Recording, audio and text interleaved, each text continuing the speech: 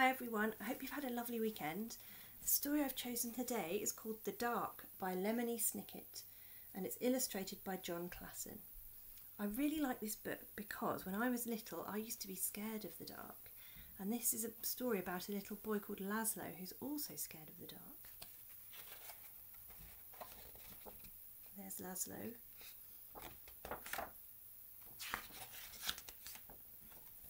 Laszlo was afraid of the dark. The dark lived in the same house as Laszlo. It was a big place with a creaky roof, smooth cold windows and several flights of stairs. Sometimes the dark hid in the cupboard. Sometimes it hid behind the shower curtain.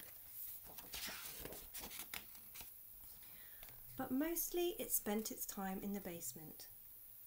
All day long the dark would wait in a distant corner, far from the squeaks and rattles of the washing machine, pressed up against some old damp boxes and a chest of drawers that nobody ever opened.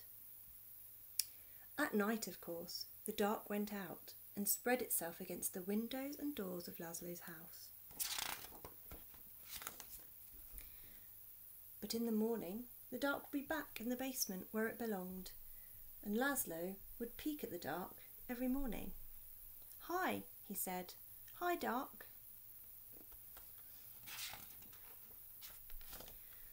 Laszlo thought that if he visited the dark in Dark's room, maybe the dark wouldn't come and visit him in his room. But one night it did.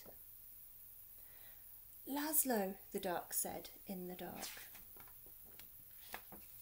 The voice of the dark was as creaky as the roof of the house and as smooth and cold as the windows, and even though the dark was right next to Laszlo, it sounded far away. "What do you want?" asked Laszlo.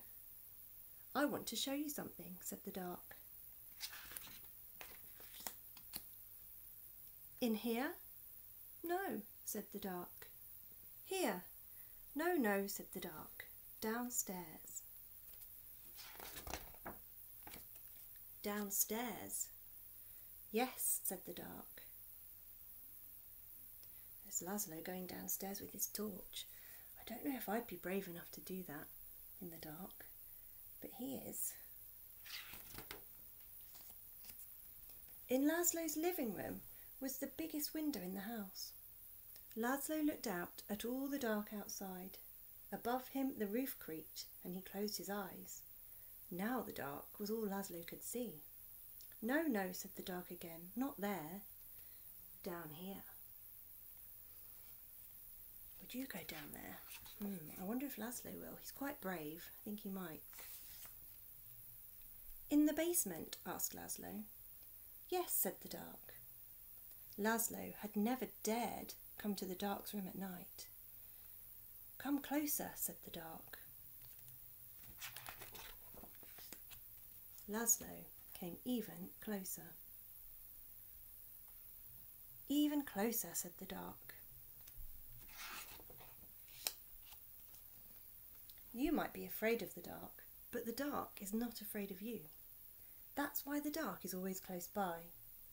The dark peeks round the corner and waits below the door, and you can see the dark up in the sky almost every night, gazing down at you as you gaze up at the stars. Without a creaky roof, the rain would fall on your head. Without a smooth, cold window, you could never see outside. And without a flight of stairs, you could never go into the basement where the dark spends its time. Without a cupboard, you would have nowhere to put your shoes. And without a shower curtain, you would splash water all over the bathroom. And without the dark, everything would be light, and you would never know if you needed a light bulb. "Bottom drawer," said the dark. "What?" asked Laszlo. "Bottom drawer," said the dark. "Open the bottom drawer." And what's in the bottom drawer? It's a light bulb. "Thank you," said Laszlo. "You're welcome," said the dark. By the time Laszlo got back into bed, the dark was no longer in his room, except when he closed his eyes to go to sleep.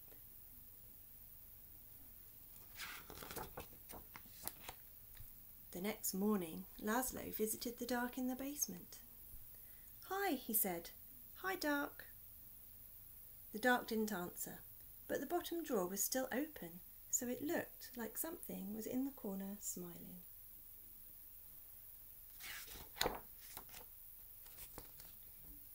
The dark kept on living in Laszlo's house, but it never bothered him again.